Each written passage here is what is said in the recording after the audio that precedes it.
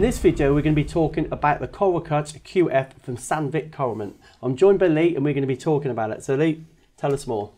Okay, so CoroCut QF, it's been designed from the ground up to be purely for face grooving. As you can see from the tool, the design's quite unique. It's very different to what you see on the market. So we've added extra clearance on the bottom of the tool. Also, all the inserts are handed. So you have for clockwise or counterclockwise rotation, then each insert's individual.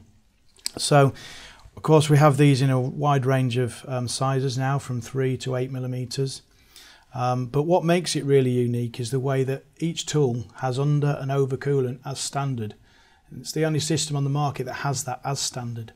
Okay, you mentioned right at the very beginning, this has been developed from the ground up. Yeah. Am I correct in saying traditionally you've taken, well, manufacturers taken existing product and just adapt it for face grooving? Yeah, I mean, we've done the same thing.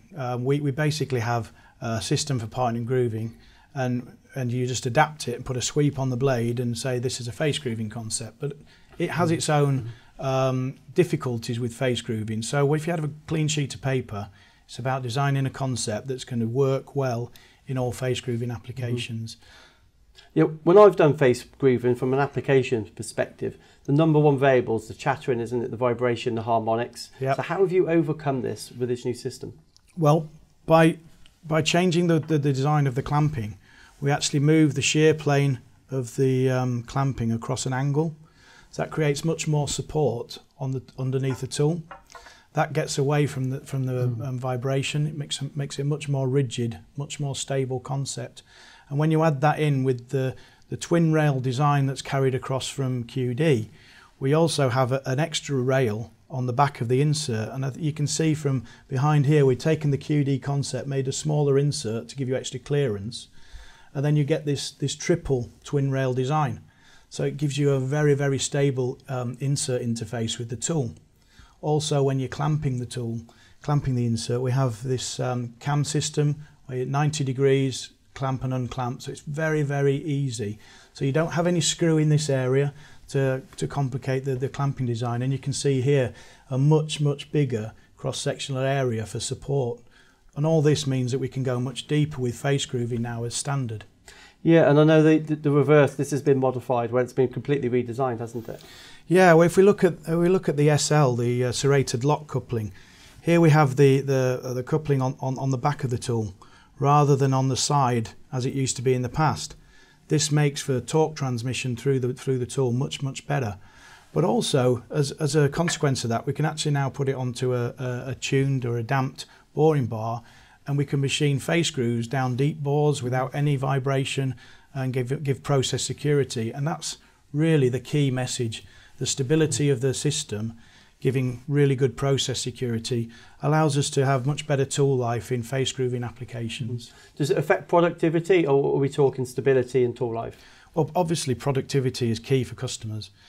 And with this system, obviously the feeds that you can actually achieve are much better. So when you're opening out a groove, for instance, the first plunge we go in at around about 0.1 millimeters of rev.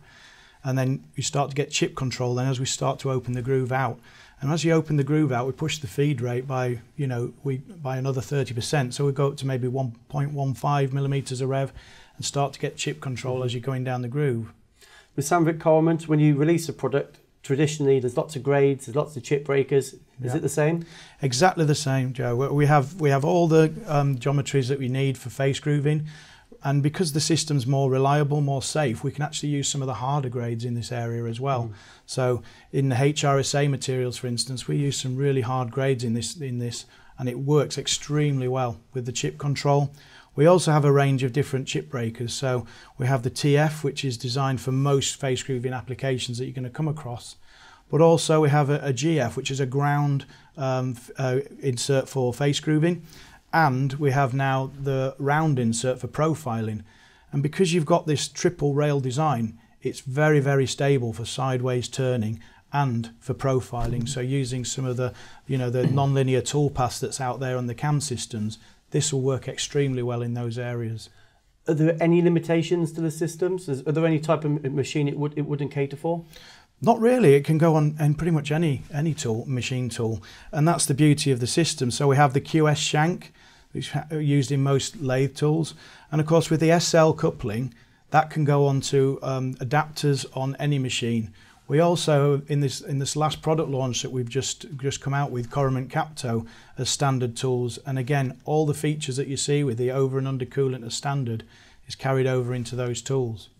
Very comprehensive range. Thank you, Lee, and another fabulous product from Sandvik Coromant.